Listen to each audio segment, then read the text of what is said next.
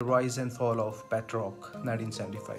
Doll sold over 1 million pet rocks for $3.95 each, and became a millionaire. In the mid-1970s, an unusual product burst onto the scene, capturing the attention of millions of people across the United States. The pet rock, a simple rock with googly eyes glued on and nestled in a cardboard box with a bed of straw, became an instant sensation and cultural phenomenon. The history of the pet rock dates back to 1975, when advertising executive Gary Dahl was joking around with friends about the challenges of pet ownership. Dahl, always quick with a clever quip, quipped that a rock would make the perfect pet.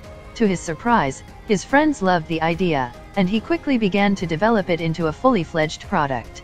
Dahl's vision was simple yet genius.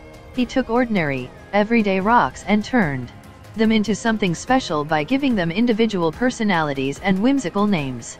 He packaged them in custom-designed boxes, complete with straw beds, breathing holes, and care instructions, making each pet rock feel like a genuine, living pet. Dahl's biggest expense was the die cutting and manufacture of the boxes. The rocks cost only 1 cent each, and the straw was nearly free. A 32-page official training manual titled The Care and Training of Your Pet Rock was included, with instructions on how to properly raise and care for one's new pet rock, notably lacking instructions for feeding, bathing, changing, and so on. The instruction manual contained gags, puns, and jokes, and listed several commands that could be taught to the new pet. While sit and stay were effortless to accomplish, rollover usually required a little extra help from the trainer.